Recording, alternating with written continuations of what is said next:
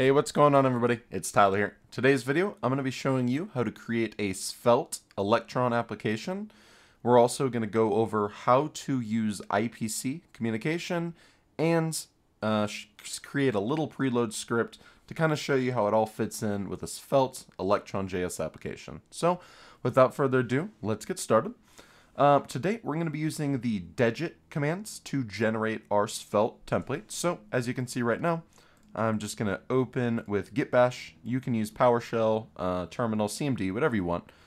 And I'm just going to type in mpx and then degit digit and then svelte.js/template.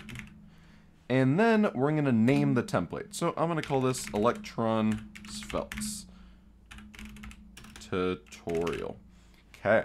So when I hit enter, what you'll see is on my desktop, we will now get a brand new folder with our Svelte Electron tutorial. And in fact, if I run npm install and just install all the dependencies and then do npm run dev, what you'll see is we get, oh, my bad, I had to cd into this folder. cd into Electron. And then if you hit tab on your keyboard, you can also autocomplete with PowerShell and bash. So I figured I'd let you know that. Okay, so if we type in npm install and then npm run dev, what you'll see is we have our Svelte Electron application, and it'll open on a development port. So you can see right here, it is opening up, and then here we have it on localhost 5000. So if we go to localhost http localhost 5000, and what you'll see is we get a Svelte application in the browser. Now what we actually want to do is get this into an Electron app. So let's do that. I'm going to type in code dot to open this in Visual Studio Code. You can use whatever text editor you want though. Okay. And what you'll see is we have all of our files. I'm going to kind of clear up a few of these files, such as the readme.md, since we don't need that. We also don't need this scripts folder, but if you do want to use TypeScript, all you have to do is run this script right here by simply doing node./scripts/setup TypeScript.js, and it'll actually convert it to a TypeScript project. But I'm just going to get rid of that for simplicity's sake. And there we go. So we have this. Now, what we want to do is install Electron.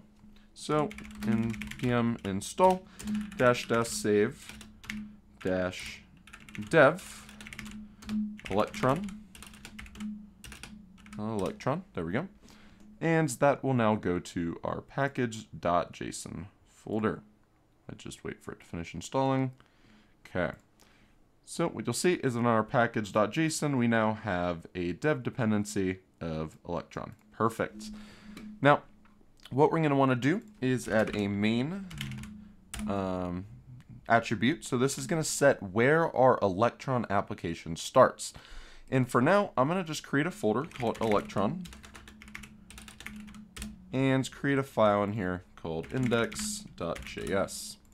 And this will be the entry point to our Electron app. So to reference that from our package.json, we can do /electron/index.js. And this will be where our Electron application starts, which means we also need to change the start scripts to reflect that. So we can just type in Electron dot. And what this will do is it will open, run the Electron commands in our current directory, and it'll look for this main scripts, which will then run this index.js file and kickstart our whole app. Okay, so now that we have that done, let's actually quickly create a quick Electron application. So I'm going to import browser window, app, and IPC main equals require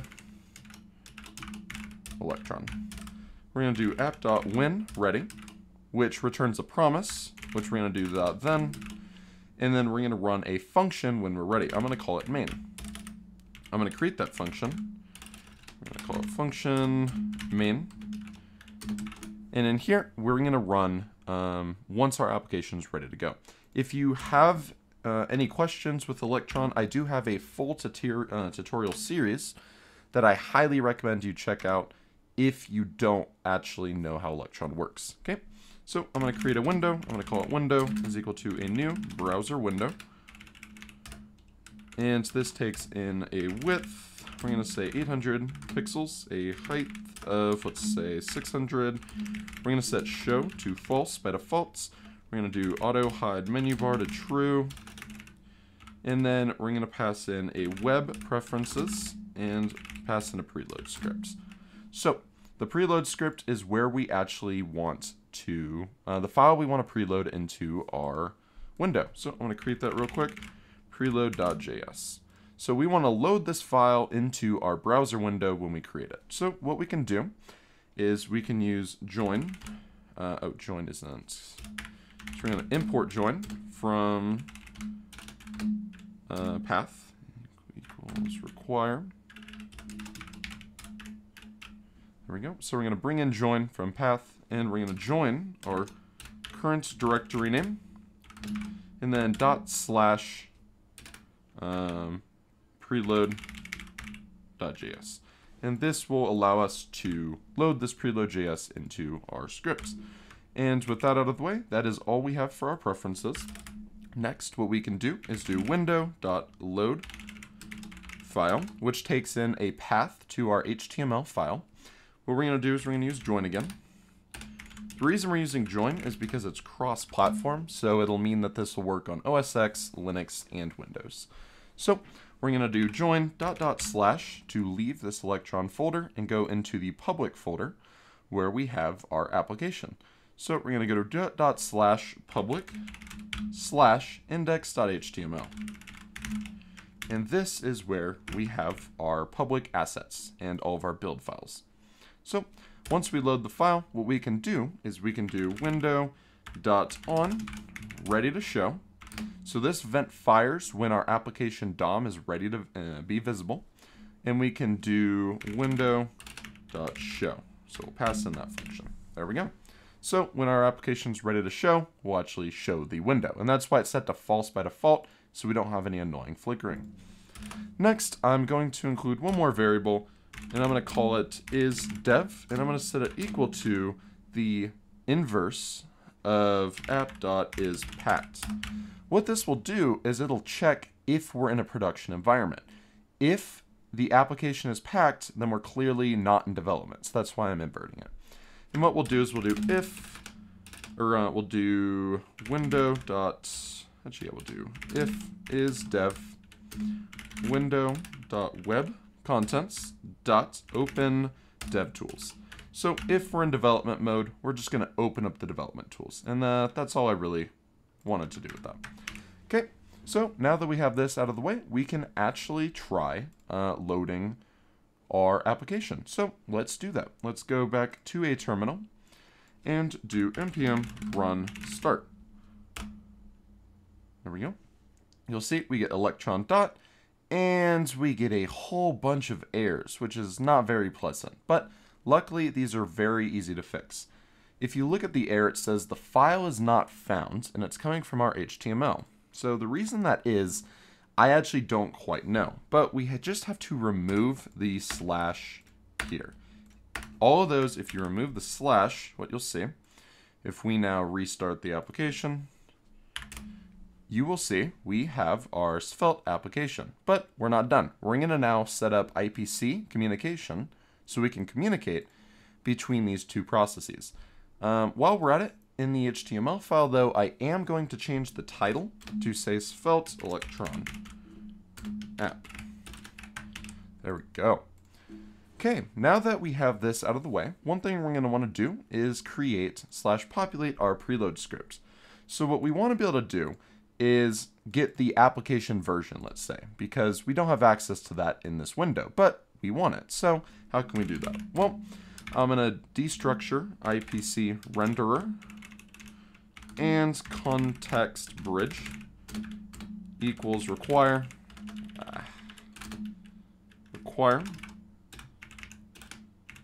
electron. And what we can do is we can create an API object. I'm going to call it window API is equal to a object right here. And we are also going to expose this API object. So context bridge.expose in main world.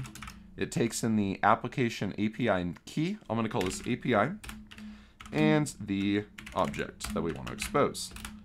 And this API can be accessible by doing window.api. There we go. Now, if we want to say get the version from the renderer process to the main process, we can do something like this. We can do get version, or whatever you want to call the function. It's going to be a function, which then we can do IPC renderer.invoke, which expects a promise. We're going to do get/version. You can put whatever you want in here. This is dependent on whatever you want to call it. This is just the name of what we want to send. And we can pass in any arguments if we want by doing something like this. Okay. There we go. So we have this get version right there. Perfect. So now inside of our index.js, we are going to listen for that get version. IPC main.handle. We'll do handle once. Get/version. So this get/version is the same thing as this. If I called this just get version, then this would have to match that. We're going to return app.get version. There we go. So we're just going to use a little bit of arrow syntax and destructure it and return the version. Perfect.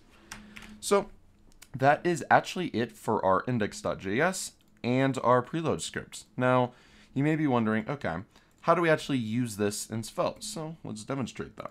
Perfect. If I run npm start, what you'll see is nothing changed, but that's a good thing. What we can do, though, is console.log in our development tools, the window.api. And what you'll see is we have get version, which is our function from before. And what we can do is we can do console.log api.get version, and what you'll see is we get a promise. And when we get it fulfilled, you see we get 1.0, which is our version. So how do we actually implement this with, say, Svelte? Well, it's basically just that simple.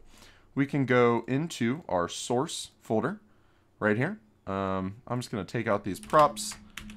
And inside of our app.svelte file, what we can do is I'm just going to close these style tags. And up here, I'm going to create a variable called version, which I'm going to set to nothing by default. Then in here, what I'm going to want to do, I'm going to create a button. And we're going to pass in the version. And we're going to say version. Or we'll say get version. There we go. So if we click this, we will get nothing. So what we want to do is actually handle this click. So how do we do that? Well, we can do onClick handler, and we can also do a once handler, because we only want to be able to call this function once, because in our main.index.js file, we said we only want to listen for this once. So it's probably a good idea to add this once in here. So what we can do is we can do something like this.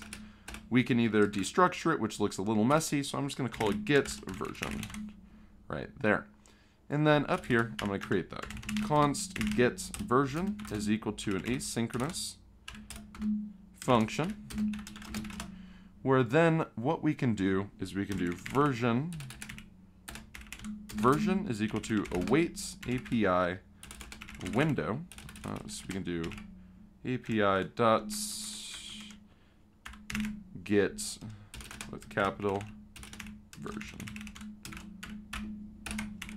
And what you'll see is when we run this and we click this button, what's going to happen is it's going to call this, re-render the version in here, and then we'll be good. So let's try this out. I'm going to close out of this. And when we rerun this through npm run start, what you'll see... Oh, yes. So right now, when we're starting up the application, what we also want to do is call build, npm run build.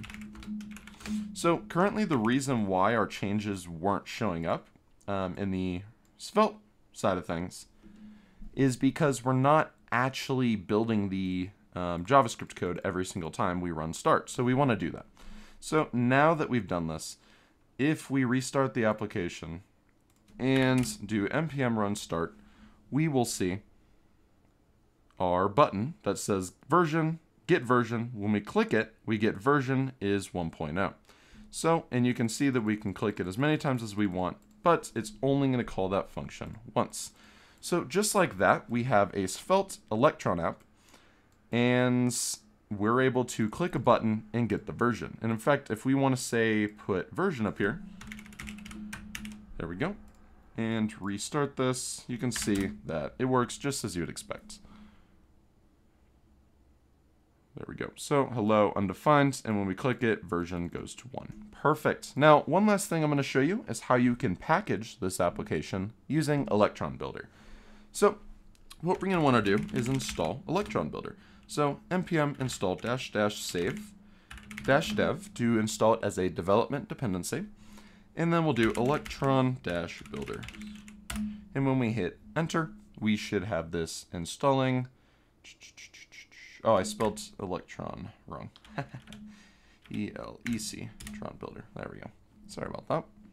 Okay, so when we build this out, it should install Electron Builder. There we go. Okay, so I'm going to get rid of this name because it's not really needed. And then what I'm going to want to do is in our package.json script, we're going to create a build script. I'm going to call it package. Because that's kind of what it does, but build is probably another good term you can use. And what we're going to want to do is run npm run build to actually compile our Svelte application. And then to actually compile our application, we're going to run npm run, actually we'll just call it electron-builder. There we go. And when we run this, what you will see is we will actually get npm run package. What you'll see is when we run this, we will actually get the Electron Builder creating the package. Now, because currently right now, we're not using or specifying an icon, anything like that. We're going to have the default icon, but what you'll see is it's going to be in this distribution folder. And I'll show you this real quick by opening Reveal in File Explorer.